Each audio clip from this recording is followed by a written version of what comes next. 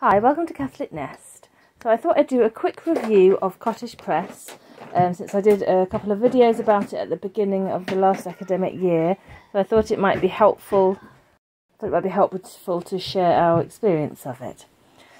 So we did it for the whole year for my third year daughter, which is the second grade, but year 3 in the UK.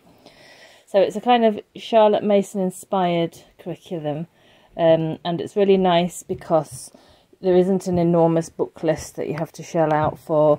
There's just one reader for each, and then you could download their art packs from online, which I still think are a brilliant resource.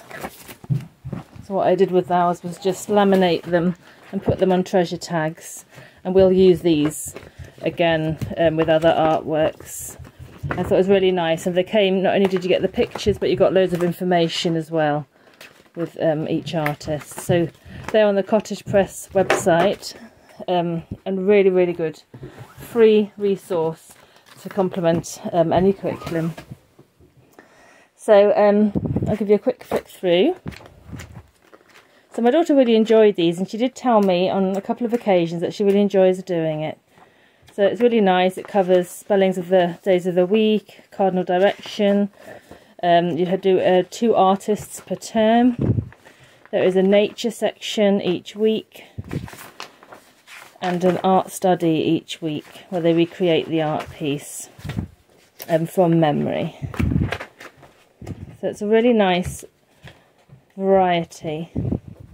So one of the reasons I put my daughter on this last year was that I needed her to have something that she could be relatively independent with for the most part, but still keep ticking along nicely, which is exactly what this achieved. So I found that it's repetitive enough to create independence, but not so repetitive that it gets boring. It's creative and varied enough to remain interesting.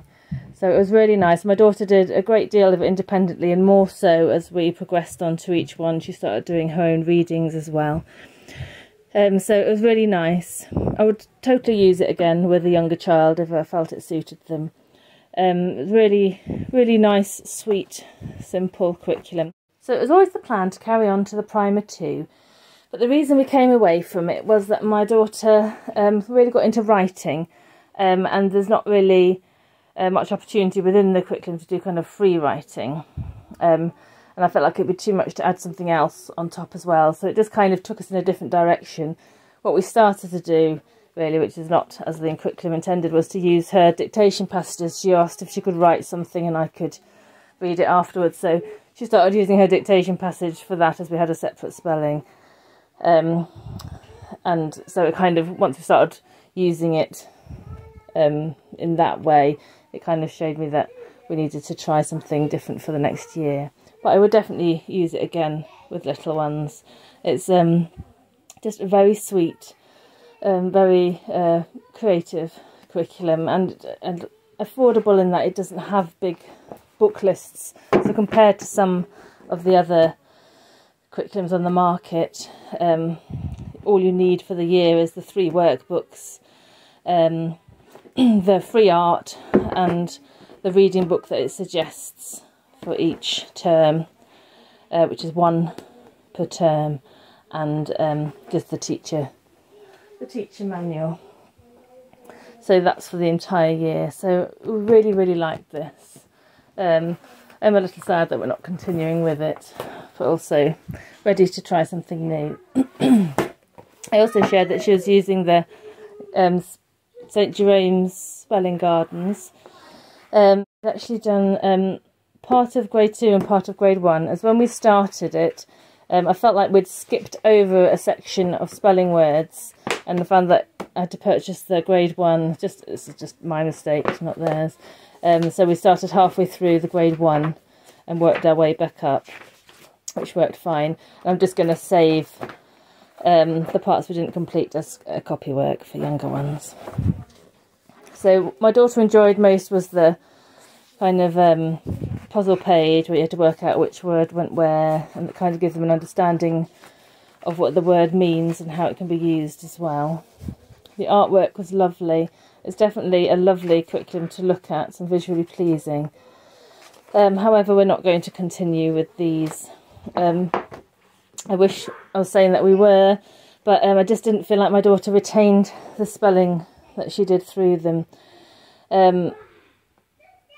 Because the puzzle pages work so well, which is why we switched to the Evan Moore spelling, because that's kind of all set up that way.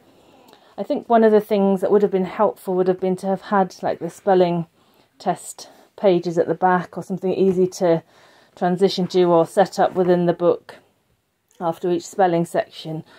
Because what my own thing wasn't as consistent as I should be in doing the spelling tests like it suggests. So if you do buy these, do follow the instructions at the beginning of the book here. I'm sure these work for and would work for many children. Just unfortunately the copywork way it was set up, my daughter just didn't learn a great deal of spelling from them, so that kind of makes it a bit redundant for us. But such a lovely curriculum, and although I'm not carrying it on with my daughter, everyone learns in different ways, and never say never in the future. So that's just a quick review of the curriculum choices I did in my video last year. So I thought I'd do a quick update to say how they worked for us. So I hope that was helpful, and please do consider subscribing to support my channel. Thank you very much.